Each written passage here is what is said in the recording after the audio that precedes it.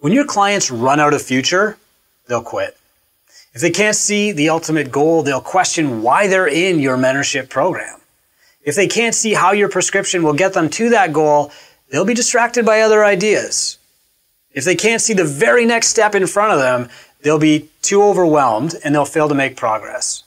I'm Chris Cooper, this is Business is Good, and today I'm going to tell you how to show your clients the future, long-term, near-term, and short-term.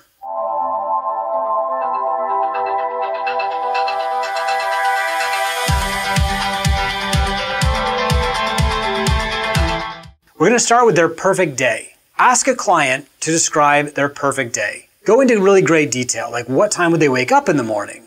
What would they do first? What would they have for breakfast? Would they go into work or would they stay home or do something else?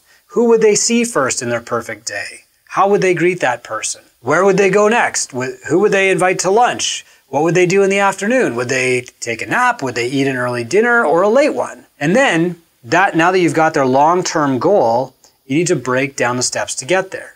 So their near-term goal is going to be more specific. It's going to be metrics-based. So after we've got their perfect day, you can ask them, what do you think that lifestyle would cost you in a year? Who would you need to have on your team to give you that kind of free time, or that you know you could trust to run your business when you're not there? What does the team need to know for you to take that time completely away without answering their texts and phone calls? If you can correlate their perfect day to metrics, that's even better. Then we're going to break it down further. We're going to identify one single step that they can take to start their journey right now. We're going to be very specific. Earn $100 more per week isn't very helpful because it's not specific, but launch a pre-order program is slightly better, and follow this checklist between 8 a.m. and 9 a.m. tomorrow and text me when it's done. That's best. Big jobs require a lot of motivation to punch through exhaustion and overwhelm and distraction. Big jobs require grit and determination.